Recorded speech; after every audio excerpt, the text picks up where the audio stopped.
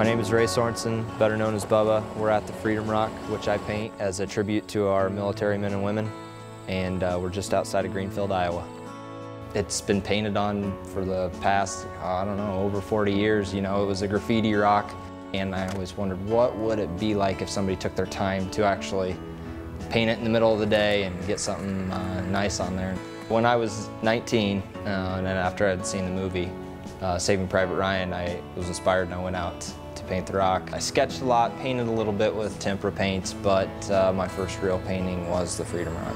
I went out there and painted the flag raising at Iwo Jima, and thank you veterans for our freedom.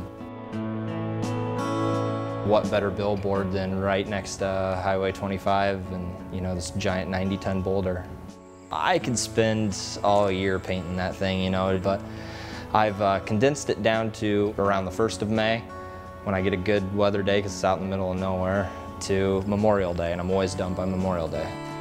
In 2006, I was visited by a large biker group who started in California, and they picked up riders as they were going, and they were going to the Wall in DC for Memorial Day. And one of the guys asked if it would be all right if he sprinkled some ashes of a recently fallen Vietnam veteran brother of his.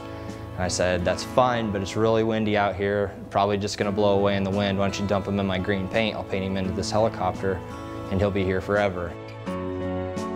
Well, ever since, people have heard stories about that. I've received veterans' ashes from all over the country. The Vietnam veterans didn't get much of a thank you when they came home, so this is kind of my way to give them a special thank you. I'm visited by thousands of veterans while I'm painting, and then throughout the year here at my studio, and you know, they visit online with Facebook and everything, and just hearing their stories of service and sacrifice, and then family members who've lost loved ones and things like that. You know, that's the continued inspiration. That's what keeps me going.